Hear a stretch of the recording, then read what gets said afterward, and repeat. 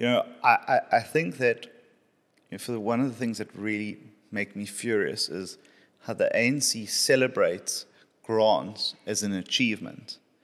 Grants are there because people are unemployed, because that is their last line of defense.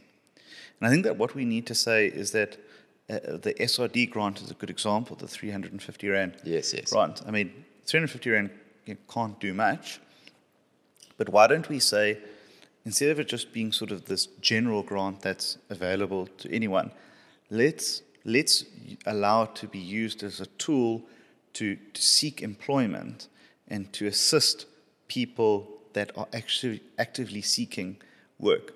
We've done it in a different way in the Western Cape, where the Premier Alan Windey announced that people who are job seekers looking for jobs will be able to use public transport for free if they're going out, to go for interviews. I mean, those are the levers of the state that we can use to incentivize and to help people and to inspire people to go out there and actually seek employment.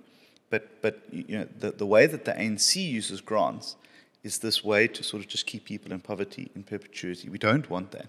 We want to lift people out of poverty. We talk about lifting 6 million people out of poverty. That's how you do it. You inspire them, you incentivize people to get into the market, to go out there and to regain hope.